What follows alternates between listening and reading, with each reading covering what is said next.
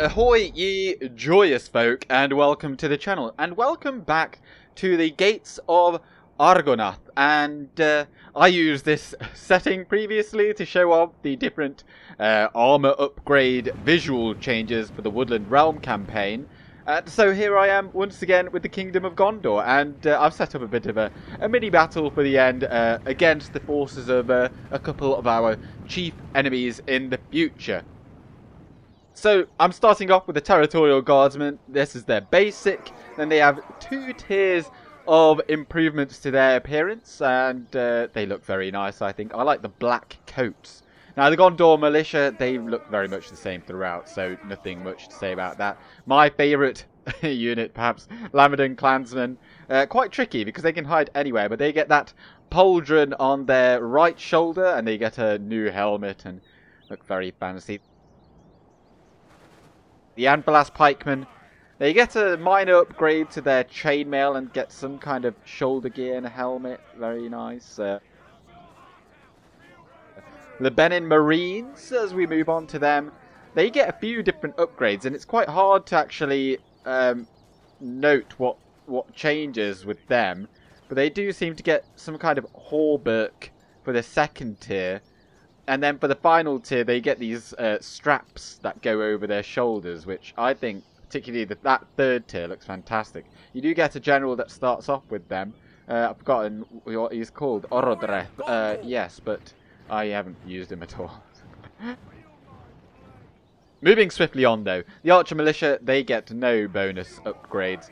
The Black Group Vale Archers, though, do. They get a couple, actually. So they have that almost like assassin-looking feel to them without any armor upgrades. Then they move, of course, to the more well-known in DAC version with the darker colouring. And then they get a final upgrade where they get a coif going over their head, which I didn't really notice until I did this video. And Ithilien Rangers, they look the same throughout. But then once we get to what you'd call like the main line, so this is all pretty much post-barracks event units from this point onwards. So we'll be seeing these guys a lot, even though we've already seen a few of them to this date. But the Gondor Spearmen, Gondor Infantry, Gondor Archers, and Gondor Cavalry all share the similar kind of upgrade progression, where they get obviously, they've only got the helmet on, then at the first stage of the upgrade, then they get some added armor for their shoulders and hands, and then for the final tier of upgrades, they get the chest piece. And they really do just look absolutely fantastic. This right here is why you want to play as Gondor, I think. You get that, like, armies made up of just these core units, and it just looks fantastic.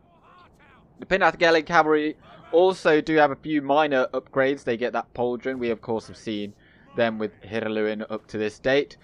The Osgiliath Veterans. Now, this is going to be Boromir's, his general unit in the future versions.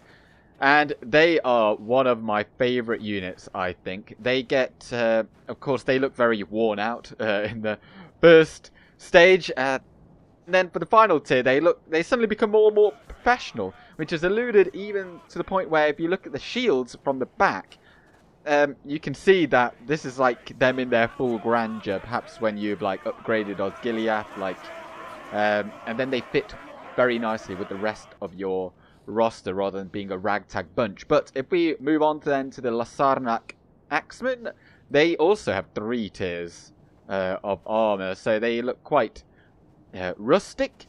At the first tier, they just look like axemen, but then they kind of just upgrade naturally to the same level as the rest of your armor. I particularly like those crossed axes on their chest guards that they have. But something I was very, very surprised, and actually really pleasantly surprised. I didn't think that the General's Bodyguard was going to have an upgrade unit, or upgraded visual appearance, but this is absolutely amazing. I really like the look of this. Really, really do. And it does look like a few of the units that are to come, which many of you may have known about already. So, but before we get to that, Wardens of the White Tower, they of course get no upgrade.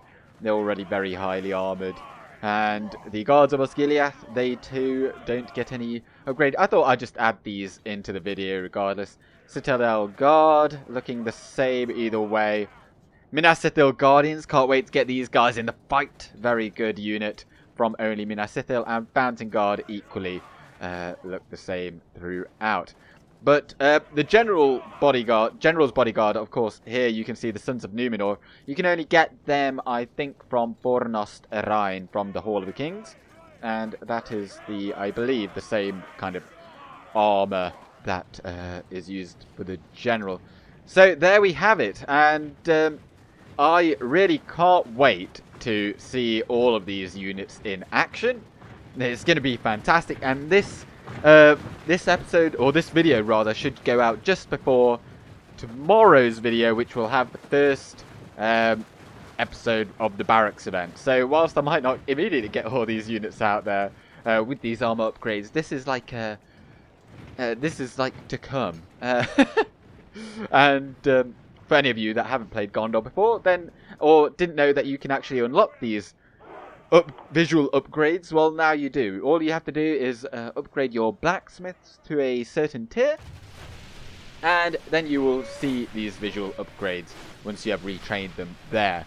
And okay, well, I'm going to put on some questionable, if a little bit epic music on in the background, and we'll just see me slaughter a few. I think there's some great beasts here, I don't know. But thank you very much for watching. I hope that you've enjoyed, and I hope that you follow along with the campaign as we march on. And hopefully we can take out some of our enemies. There's so many. But anyway, I am going with Gandalf. Good day.